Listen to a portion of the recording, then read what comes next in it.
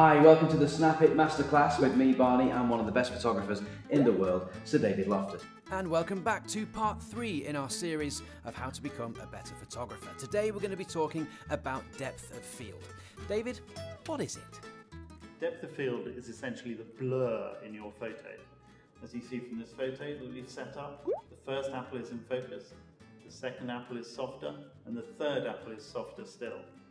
Now the difference in focus between front and back is the depth of field. So let's talk about our settings. It's very simple to understand. The smaller the number, the less will be in focus, and the bigger the number, the more will be in focus. Now often we use depth of field to show the focus on the object that we want to be most in the mind's eye. So for example, the first apple, we want that to be your focus. So we allow everything to romantically go off. Now occasionally we use depth of field because something is not very pretty, so we use depth of field to get rid of whatever is not very nice in the photo. But here we're doing it as a sort of romantic focus on our main image. So I'm going to shoot the front apple on 1.2 first. So if I focus on my apple, actually I'm going to give it a little spritz because I haven't done that yet. This is a very handy little tip.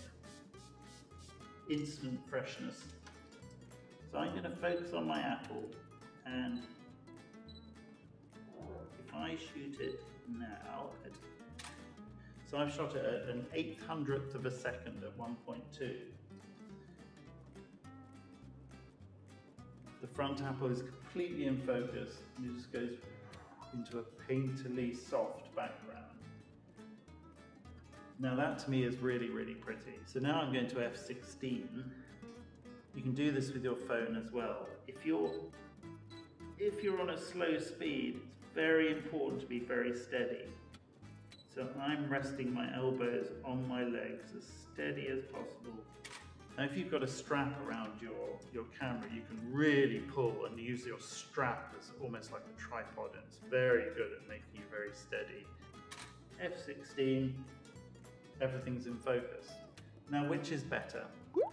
I prefer the softer one, but maybe it's an in-between, maybe an aperture in between, in the middle.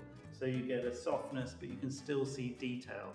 So there's no right way or wrong way. What it does is it just gives you two very different photos from the same setting. There you are, everything you need to know about depth of field. Now go off and have some fun. Remember to experiment.